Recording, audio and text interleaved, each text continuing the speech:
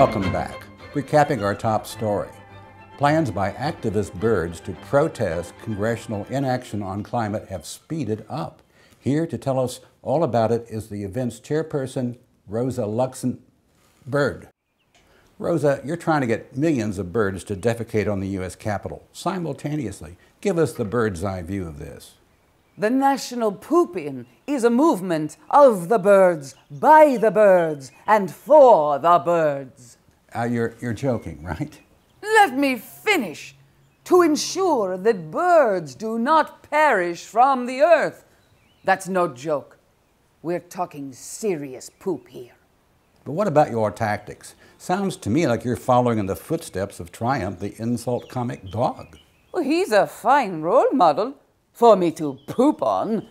I'm following the footsteps of Moses. Look, bird poop is nothing compared to what got dumped on the Pharaoh. Those locusts did one hell of a job.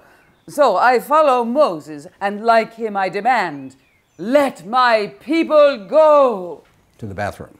No potty jokes, please, I've heard them all. Birds are starving, birds are dying. We're mad as hell and we're not going to take it anymore. And all we have to offer is blood, sweat, and poop. Wow, Winston Churchill couldn't put it better. So tell me, when's the big day? Verboten. If Congress knows when we're coming, they'll recess. Then there'll be no one to poop on but civil servants. Come on, give me a hint. Is it soon? We interrupt this program for breaking news. This is Robin Starling reporting from Silver Spring, Maryland.